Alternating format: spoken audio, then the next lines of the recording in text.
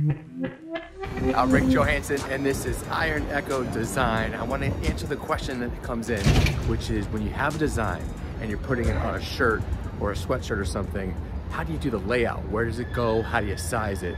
So I decided I made some tips on what I found sells the best, has the best sell-through, and I'll show you that on the computer. But also, I'm here in Boston, and we're gonna go to a Macy's and look to see what is actually on the floor.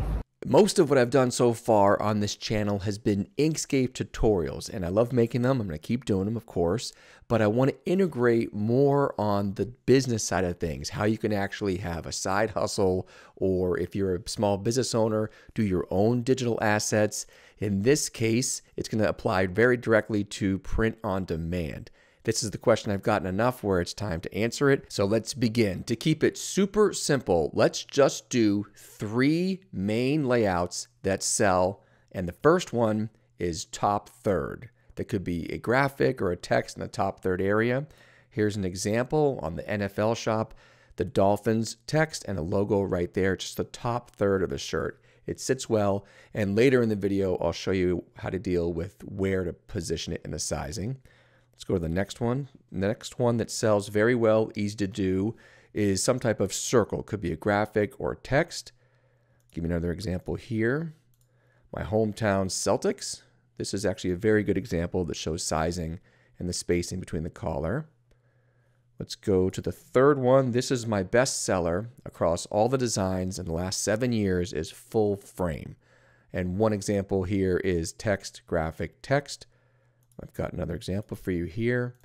And this is, I actually love this shirt when it came out, not just because they won, but I think it looks very sharp. You've got some text, a graphic right in the center, and these are specialty. Let me show you, no matter what your platform is, if it's Etsy or Amazon or Redbubble or your own Shopify, normally you will get some type of interface where you're uploading the design. So let's talk really quickly about the sizing to answer that question. Then I have more tips for you and other things. And whether you have this interface or not, you normally have your area where you can put the graphic, and some of it's common sense. You would never put it too low. You would never put it off center, whatever. No matter how big you size it on any of these platforms, in the last 7 years, you still got to get a sample.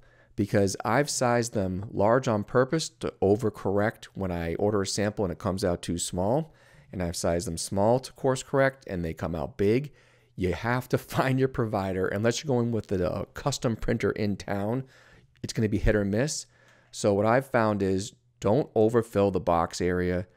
Just use your judgment. It's not a cop-out. I mean it. Use your judgment. See how it looks. Get a sample and then move on. So let's go to the next tip here. When I started, I wasn't sure what to do. All I could think of was doing song lyrics. You can't do that. That's IP. You're going to get banned from whatever platform you're on. I thought about doing movie quotes. You can't do that. I thought about making crazy like pretend sport team names. You can do that, but they do not sell. They don't sell at all, and you get all excited. It doesn't work. My own brother got banned from Redbubble by made a great design, a disco Death Star, Star Wars, banned in like 8 days. So sorry, Steve. But anyway, so here's what you can do. Stick to passion. You want to know your audience. You want to know you could do a sport. Make sure it's not IP protected for a team, a profession, a doctor, nurse, a cause that you care about, or your pets. The style, I used to keep track on, would I wear the design I just made? And I'm telling you, sometimes you're doing it, you're in your head. You actually look at it. You'd never wear, if you're not going to wear it, no one else is going to buy it.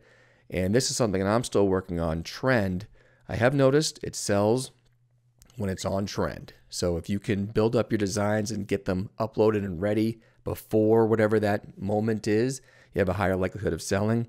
And the bonus on here, absolutely true. It's just human nature.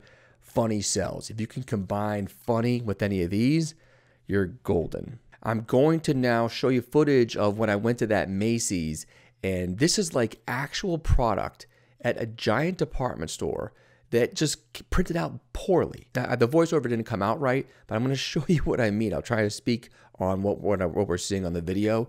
And if you do like this topic, let me know. If you have special questions on this topic, let me know, because I do enjoy this part of it. I'm going to keep making designs on Inkscape, but I think this could help people. So let me know. We'll go to the footage with Macy's.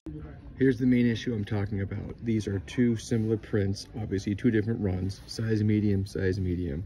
If you look at the distance of the graphic to the collar, 3 fingers and probably 5 fingers. So this one, if I can hold it up, you'll see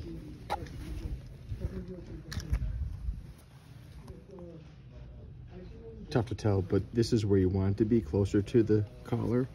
If you have the other one with the deep center, you can't really tell without a person wearing it, but try it out for yourself. You'll see when it sits this low towards the belly, it doesn't really come across as well. Here is me showing an example of a higher end brand. This is Armani Exchange. I'm trying to show that the distance between the collar and the design is consistent on every single one across different runs. And to round out the video, here's an example of a full frame graphic to show you that snake one. And finally, I liked this one as well at the end to show the distance between the top and the graphic. And I do this hand motion.